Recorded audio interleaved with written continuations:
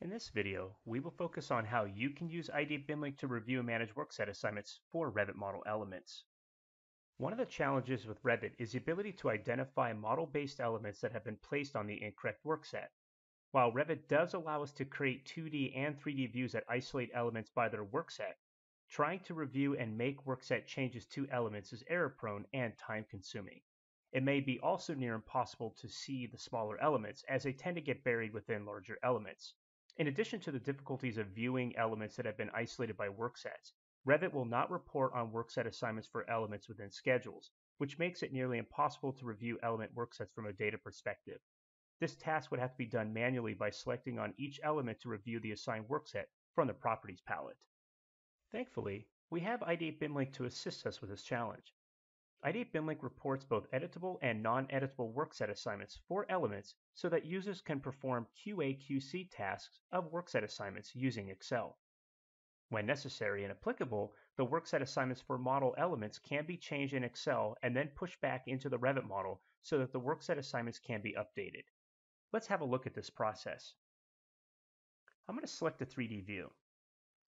And in this 3D view, I can see many model elements.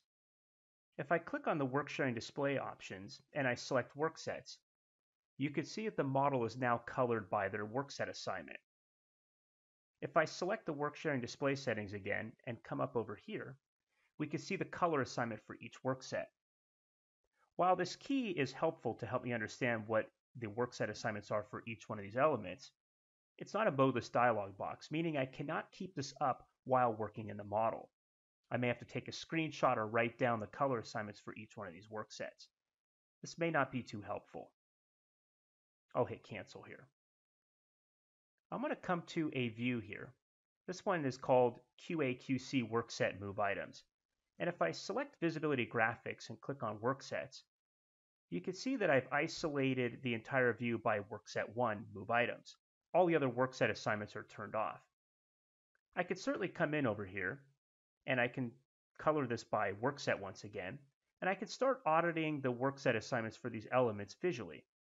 I can come over here and see that I have some furniture on workset 1, and by selecting each one of these elements, I can now move them over to the proper workset. You can see they disappear because they are no longer on workset 1, and again, this view is isolated to only show elements that are on the workset 1 assignment. Now, while this may be helpful for larger elements, how do we deal with smaller elements such as electrical fixtures or any other small item for that matter? Trying to view these items by workset is laborious and it's very error prone. A lot of these elements can be buried within smaller elements and really difficult to see. I may have to come in here and start doing section boxes or hiding other elements just to get inside the model. Or I may have to make many other views in order to audit this. Instead of doing this process, we're going to use Ideate software to help us out. And the task today at hand will be using Bim Link. I'll go ahead and select the Ideate software tab, and then I'll select on Bim Link. Once selected, I'm going to click on New. I'm going to scroll down the list here to find the Quality Control subfolder. This is where we placed all of the quality control based links. As you can see, there are many of them here. I'm going to look for the Workset one. This happens to be a multi-category link. I'm going to select Next. Once complete, we'll take you to the Categories tab. If I scroll up and down the list to have a look at the categories, you can see that by default we've selected all of them. When I go to the Filters tab, we are only filtering based on where the workset is editable. That means any sort of categories of elements that have non-editable worksets, those will be filtered out. Such examples are views or system panels, lines, and so forth. That'll take a long list of elements and edit them down just to the essentials. As you see here in the Workset column, these are all in white, which means they are editable. If I click on the Properties tab, you can see the listing of parameters that we've mapped. You could certainly add or remove parameters as you see fit. For example, perhaps I want to grab the level name and add that. I'll select level name and add that here. Perhaps I want to grab the room name. This gives me some additional auditing capabilities. Perhaps I want to know what level and room some of these elements belong to. And in some cases, you may get no information, and that's okay. That's because there may not be any sort of level assignment or room assignment for some of these elements. Finally, under the Link tab, we have this export with drop-down values, and that's very beneficial to us. The reason being is, when we export this out to Excel, we're going to get a list of all the work sets that exist in this project. When I want to reassign some of the work sets for these elements, I can pick from a drop-down list rather than manually type them in. If I had to manually type them in, there's a good chance that I can make a mistake with my typing and essentially try to assign some of these elements work sets that don't exist. BIMLink will give us an error upon import and will not allow us to change it to a work set that doesn't exist. We have great error reporting within BIMLink and we'll tell you the reason why.